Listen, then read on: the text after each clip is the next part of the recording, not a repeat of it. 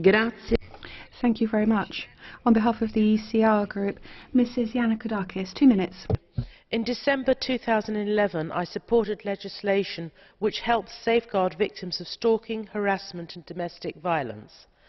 The European Protection Order allowed victims of violence who had gained restraining orders in the UK or other countries to make these orders portable around the EU.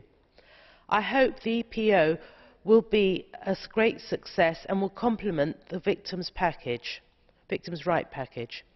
One of the reasons for its success is that it is based on a system of mutual recognition and only deals with contraventions of Member States' own criminal law.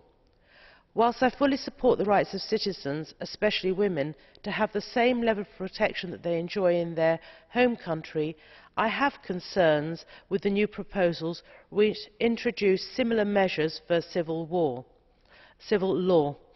We need to protect our citizens who are victims of crime, and that is why I can only support the European Protection Order which deals with criminal offences. Criminal offences are clear. They are a violation of the law of the Member State statute book. Introducing civil law measures are more problematic. And we must remember that, at least in the case of the United Kingdom, our system of common law is distinct from civil law in the rest of Europe. Consequently, I am concerned that extending the EPO to cover civil matters would lead to confusion. This confusion might lead to less protection. Furthermore, in spite of my objections to this proposal, I cannot accept the principle of the EU jurisdiction over civil law. I shall therefore be abstaining from the vote later today.